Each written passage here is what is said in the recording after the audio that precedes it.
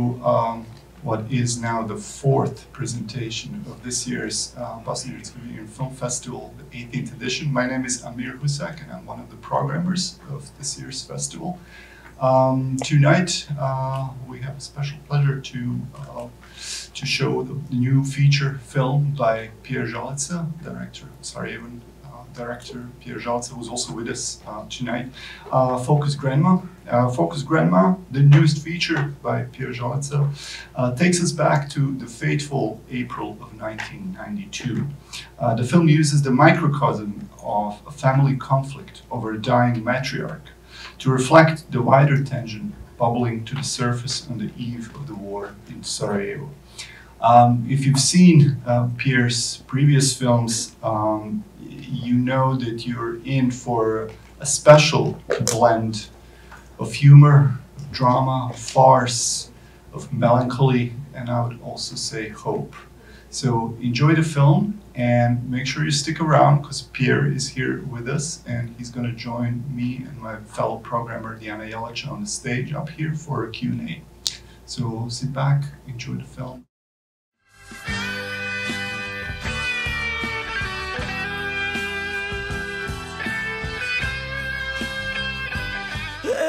Eto ga. Koga? Ode. Ma Jovan, to nema veze. To nema veze, nije to taj broj. Vidi kolika si. A koliki mi je nos. Srećan li si čovjek, Mehmede? Muhamed. Ma hajde, nema veze, daj kofre vam. Mehmede, što to kika vrišti? Pade baba, eno je povraćaju, ali da Bog da. Znači, sudija svirao kraj, jel? Nije još, vidi dole. Baba na bateriji.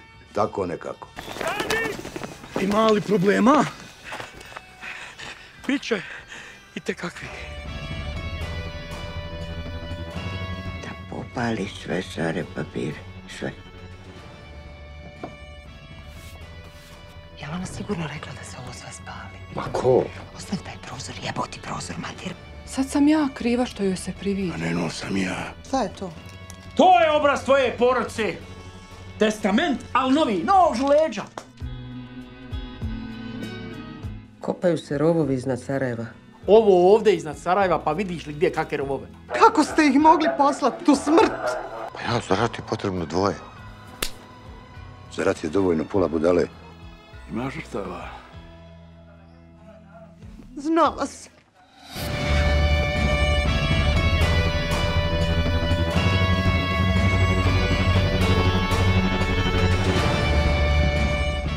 Good evening, everyone. My name is Diana Jelic. I'm a co-programmer of the Bosnian-Herzegovinian Film Festival alongside Amir, who introduced the film. We're just waiting for our director, Pjer Žalica, to make it to the stage.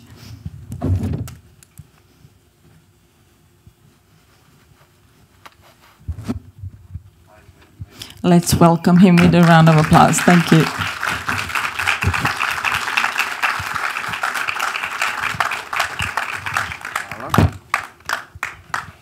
Hello again. We're very excited to have Pjer here with us. Pjer Žalica is born in Sarajevo, graduated directing at the Sarajevo Academy of Performing Arts, where he's now teaching as well. And during the war years between 1992 and 1995, he was an active member of the Sarajevo group of authors, also known as Saga, making numerous films about the life under the siege, including The Boat in 1992, MGM Sarajevo in 1994, and Children Like All Others in 1995. His films were shown at renowned festivals worldwide, including Cannes, Montreal, London, Rotterdam, and countless other festivals. He's the recipient of the European Film Academy Award in 1994, and his 2003 feature film, Feuds, won the Silver Leopard at the Locarno Film Festival and Best Feature at the Sarajevo Film Festival, as well as a special jury award at the Zagreb Film Festival.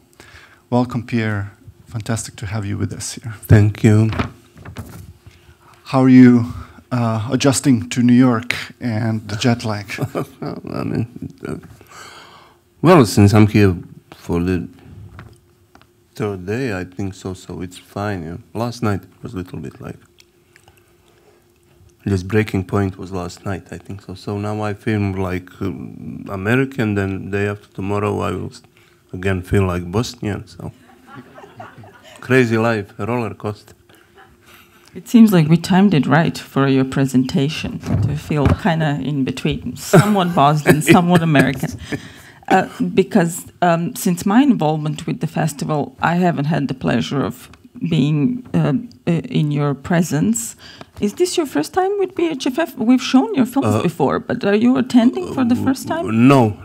I was in New York for Tribeca 2 times. And once at some film festival on Long Island, some place I don't remember really, but never. I was never at this festival, so I'm very happy to be here. Really, finally, and when your festival becomes active, I was inactive, making these fiction films. So I made some documentaries, and they were screened at the festival. So. Maybe you don't inviting people who are making documentaries.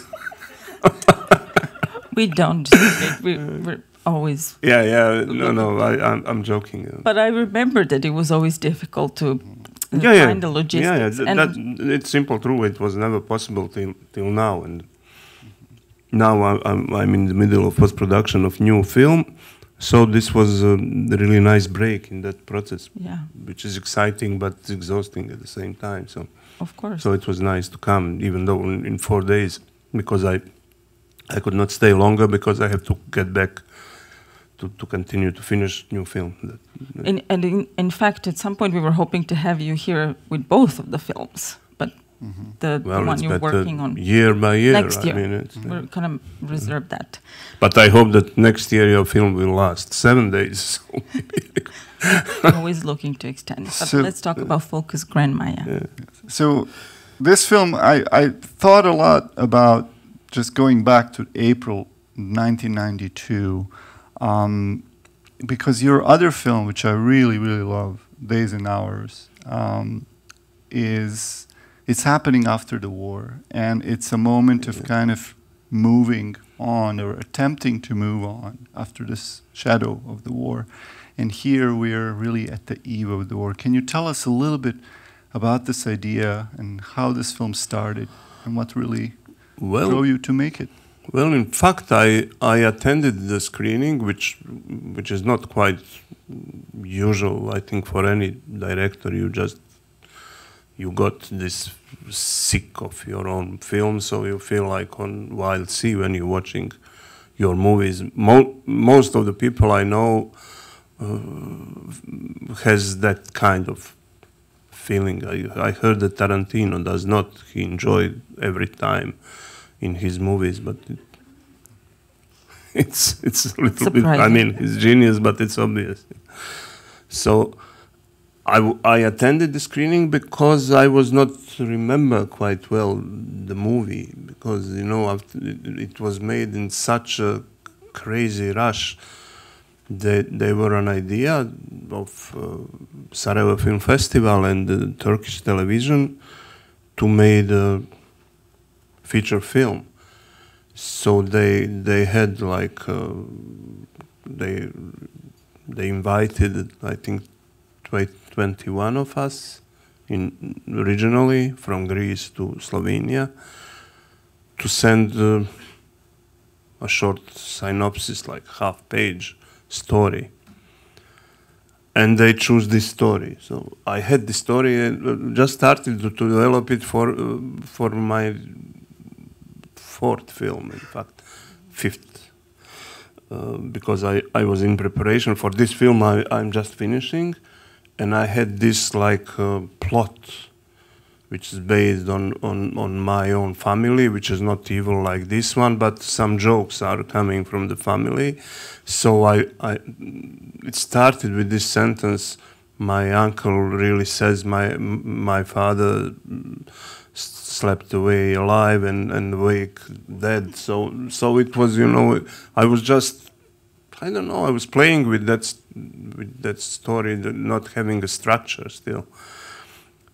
And because they pick up the stories, I was forced to, they says, okay, now you should finish it in 2 months.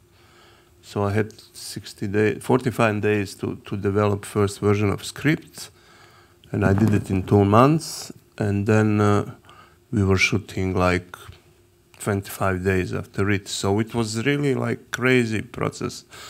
Working with, I would say, no budget. It was really like so low. But you know, all of us were said, okay, we could do it once in a life. I mean, you know, because this cast is quite, I mean, for Balkans, it's really like strong cast. So we said, okay, let's do it. It has this potential of feeling younger than you really are, you know. And so I was not sure what I'm doing, you know. I mean, I think that some of these things obviously should be, you know, visible. But I love the film. I think that we made good. I mean, it was big effort and really crazy time. And we enjoyed, but we would never do it again, I think. So we would never do the same process. But once in a life, it's really good. You know, you know, it's interesting when you said that in front of a theater right before the film, and you said like, I'm going to go in actually and watch it because I haven't seen it for I don't know, 2 years. But then I also thought 2 years is last 2 years feels like, I don't know, 20 years. And I'm remembering things from 2019 and it feels like it was a long time ago and I'm trying to collect. So I also thought, yeah, but like, well, parallelly I was making new film, you know. So just when I finished this one, I started preparations and had shooting of new film. So it was really, you know, kind of exciting, hectic times, you know. So some things surprised me really tonight, you know. Some were funny to me, some mistakes were like painful, but never mind, you know. I will pretend that I'm Tarantino and I will enjoy it. So you could criticize it as much as you want, I'll still enjoy it. The cast is absolutely stellar. It's first of all, at some point I do want to go back to hearing what that half-page pitch was of. There were no time for pitch. I mean, it was so short that there were no time even for pitch. So April of 1992. But I also want to talk about the cast. So which one do you want to address first? I would be really like, I won't be modest now, next 2 minutes. Because the only pitch I had with these actors were, I'm making new film, do you want to act? That's all I said, and all of them says yes. And I says, I mean, you will talk with producers, but we have no money. You know? They have no money. And they said, no, never mind. You know, okay, we will do it. So that was the pitch. And we had the rehearsals. Yeah, that's what I wanted to ask. Their energy seems so effortless. How much rehearsal was there in that process? I mean, there were. In fact, for a film process, there were a lot of rehearsals. We had first rehearsals, rehearsal process at the during the Sarajevo Film Festival in August. So we were working like 5 days in a row at the actual location. And it was the script has no ending still. So we read it. We were reading it for 2 days, and then acting, writing, and continue that process online next 2 months, and then we gather again for the next few days when I finished like this second draft, which was in fact first serious draft. I don't know. Doing again together, and in the meantime we were all the time in contact. So actors had the very active participation in writing. They were not writing it, you know, literally, but we were communicating all the time, and then as the collective, we were doing on it for a few days. Then every day at the end of the shooting, we were preparing next day. So it was really tough. I mean, but in a way we felt like we are in theater, even though, you know, it was really film shooting, because every shot was a premiere, you know.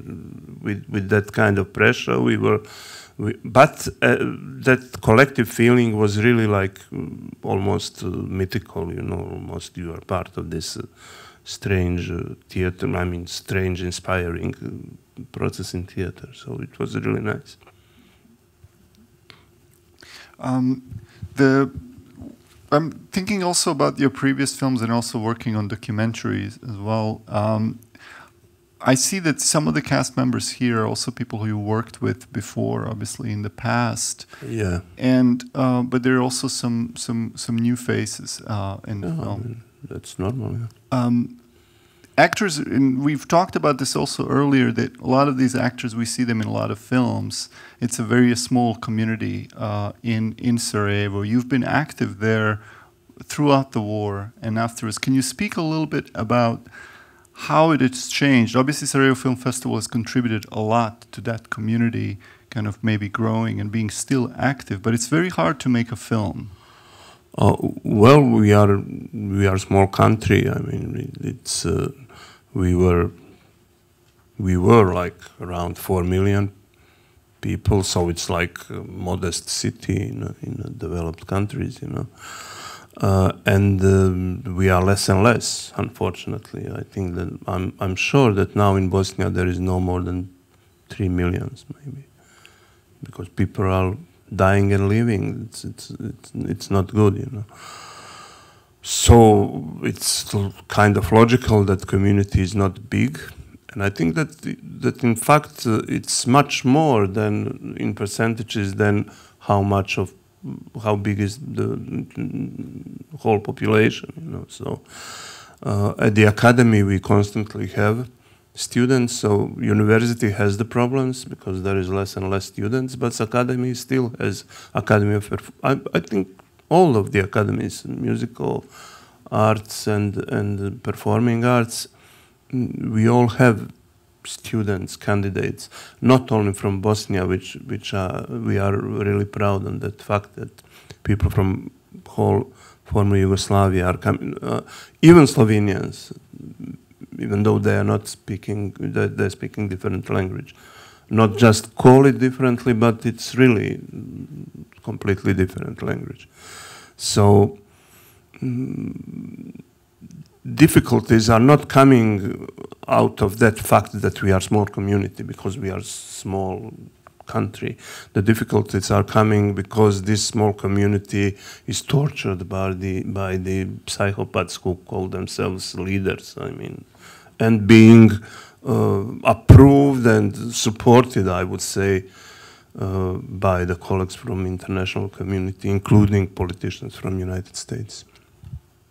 And then you get, speaking still of the cast, which again is stellar, it's not just Bosnian actors, you get Croatian actors like Alma Prica, and you get Mira Banjac, who's just incredible, living legend. Yes. So it's such an amalgamation. She turned out 90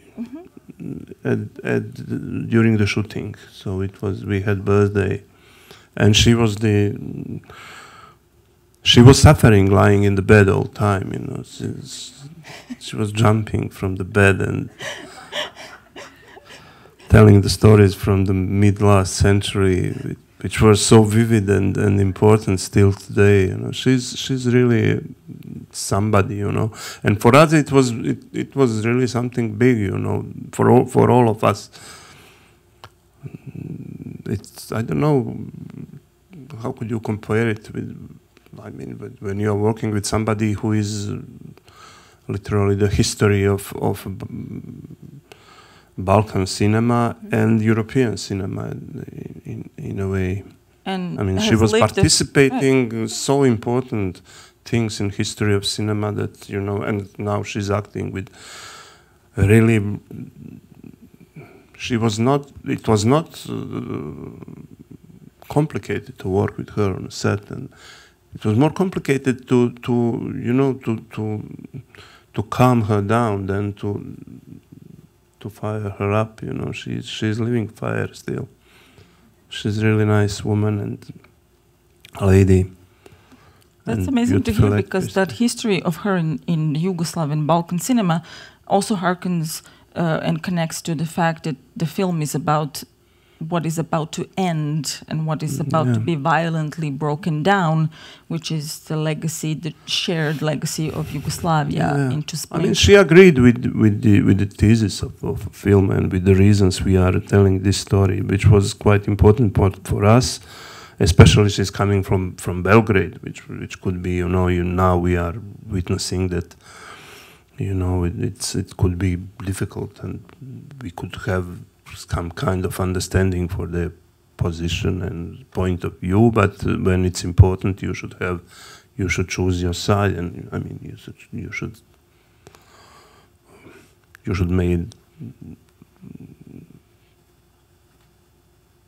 do the right thing. I mean, and she did the right thing, I think so. As all of us are, So, we are not, as this small community, we cannot make us even smaller.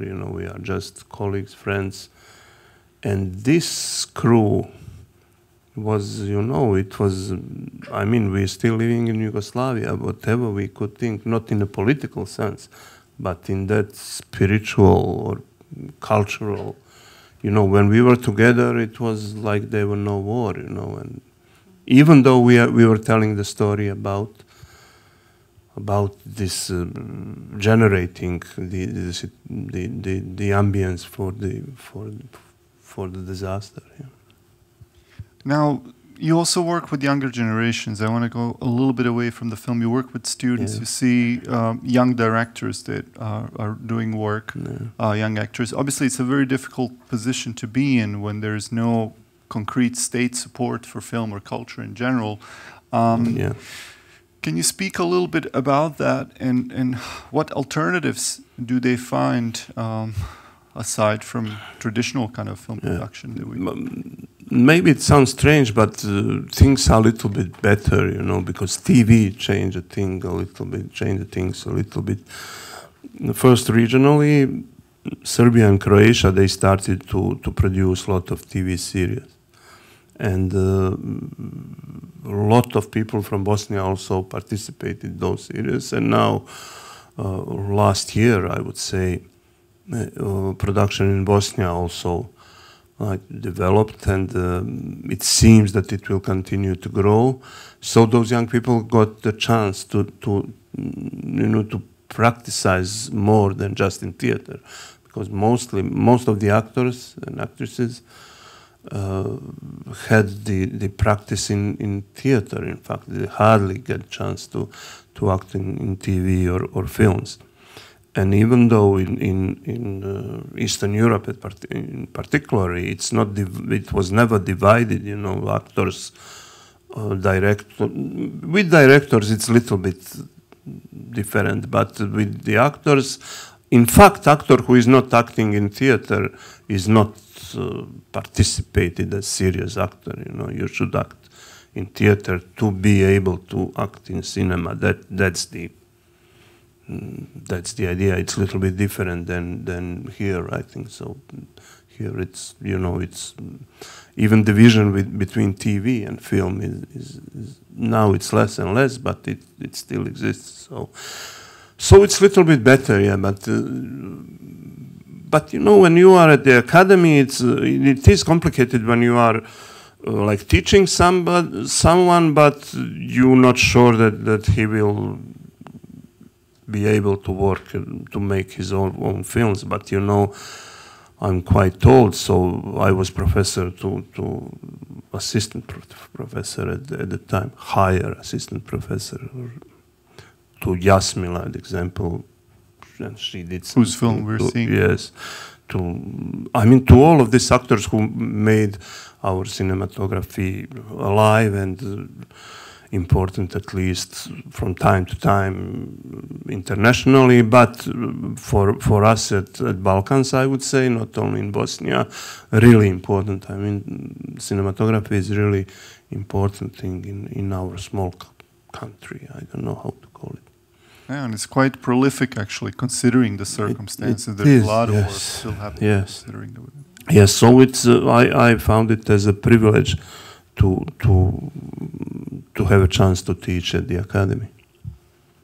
Before we turn it over to the audience, it was really interesting to see in the film the push and pull in that moment of the imminent beginning of war. And I think some of us have seen and relived flashbacks of this because of what's happening in the Ukraine, of that beginning, and it's not going to happen, it is going to happen. People being in complete denial versus being very, very nihilistic about the whole situation. Tell us a little bit about that process. Well, a few weeks ago I saw some, I don't know, is it HBO or some production about this Capitol Hill, January 6th. 6th, yes.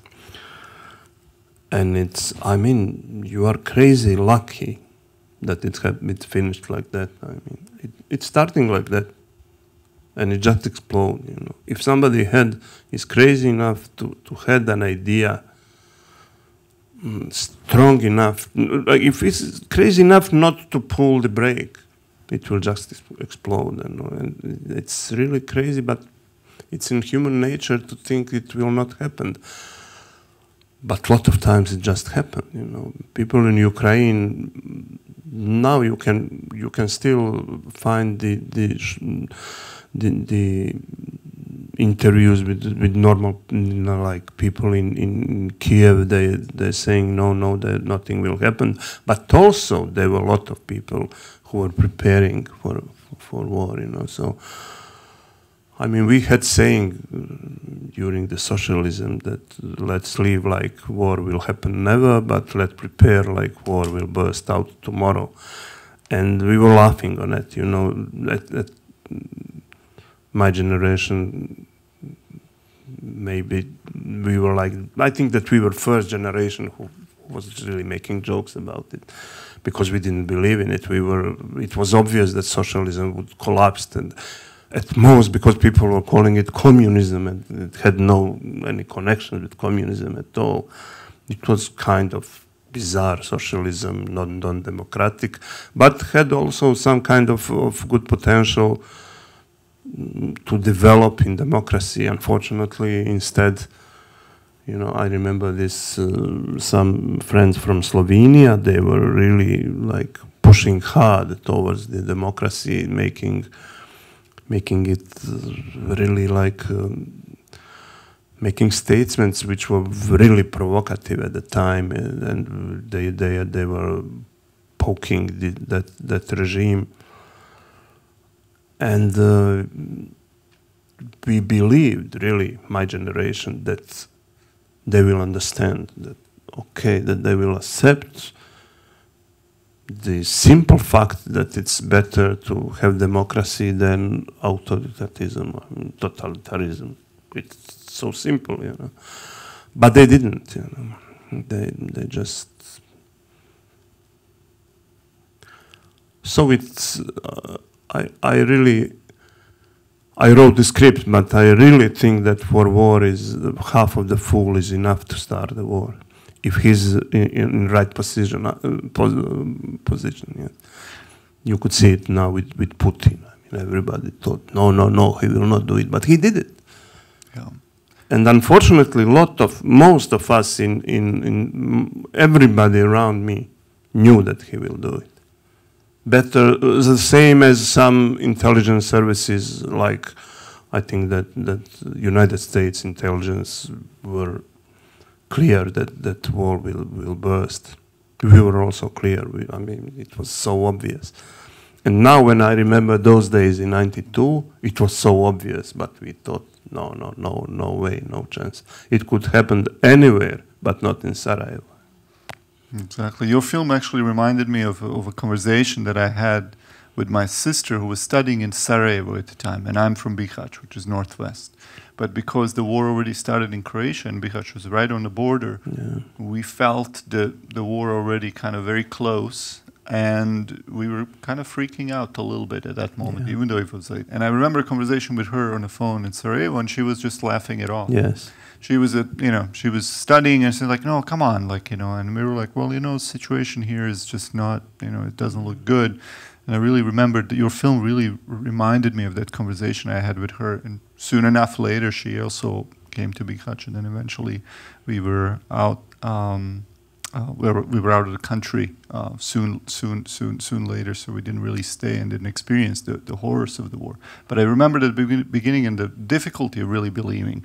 One thing that I really appreciated in your film is that you show this disappearance of people who were around, like Ranko, the doctor, yes, who just leaves, disappears, leaves his workplace, doesn't really share that, only maybe shares with some... In silence, really. In silence. I rarely see that in a film, and I remember that happening en masse, where just, kids who were in school with me, that all of a sudden next day you come and there's like 2 people missing, and then they're not there for the next few days. And a lot of people were not communicating the information. Exactly. They knew what will happen, and they did not tell it to everybody. I think they were afraid, Probably, it was not easy.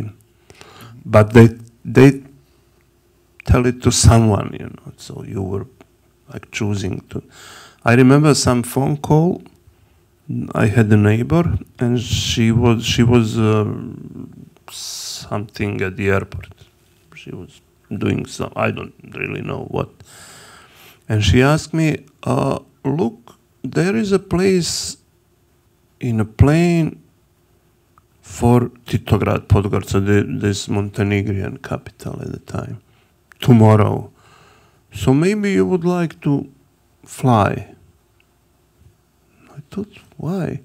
She said, I don't know, maybe you would like to fly to Titograd, to Montenegro. I know that you have some family there, so maybe it would be convenient for you. Later on, I found out that her close cousin was some general of Yugoslav army in Sarajevo, was later captured, not captured, but yes, captured in that convoy.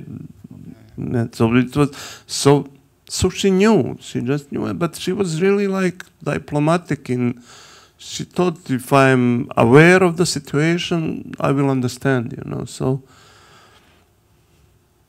But I now, later on, first I was like angry when I understood, like I said, okay, she was. But later on I understood that it was in fact an act of friendship, it was nice gesture. People in the position of knowing something, to do something for others. I was, by the way, one of those children who disappeared.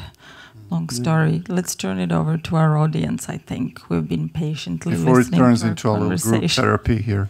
Yeah. Or we welcome everyone's own stories. Just raise your hand. It's so hard. Or there is. Is there a microphone here, or we don't have one? Oh, there is one. Or Feuds is going to bring the mic. Oh, thank you. I just think this is a brilliant film, and that's enough. No, thank you. Just brilliant. And I teach on the Balkans, and I worked for Frank McCloskey, who was, there's a bridge named after him. And in the early days, my experience was he was in Sarajevo in December of '92. And I was in Washington, and he called the office. And so all the things that you're talking about, like, the barricades, I mean, what's the ditches, like everything that was being created to isolate Sarajevo.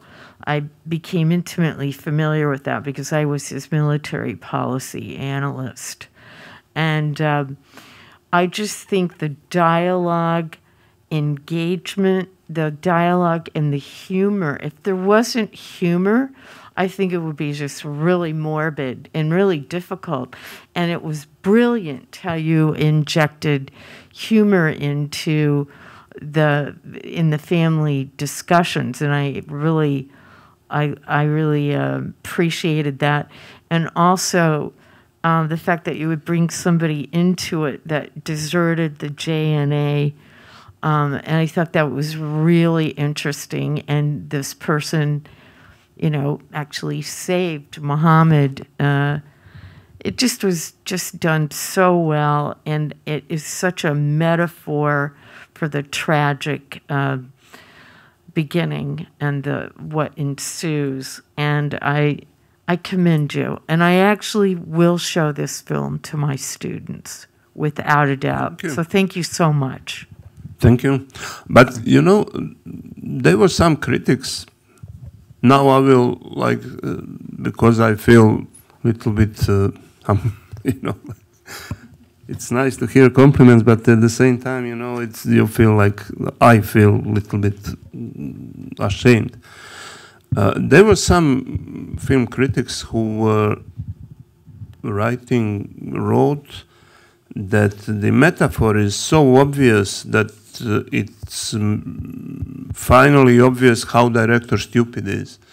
So, you know, so brutal, you know. Names. So, no, those people are serious. It's not, I found it quite, not even offensive. I think that it could be accepted like that, you know, it could be understood like that, and I really, but I thought, and I would lie if I was not a little bit like afraid of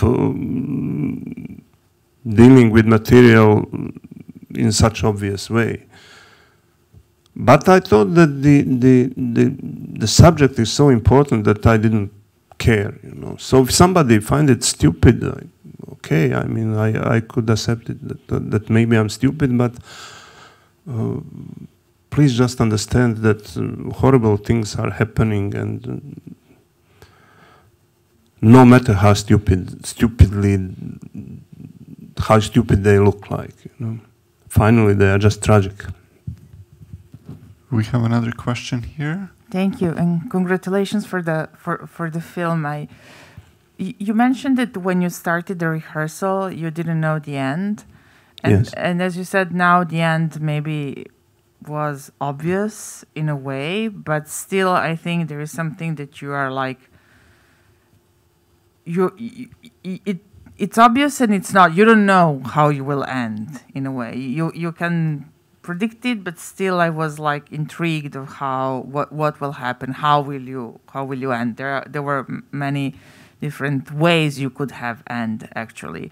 So I'm curious how you arrived to the end for this process of working with the actors, of rewriting. Well, yes, I came to the solution finally working with the actors. So we had, I think, 3 or 4 different solutions. One were really funny.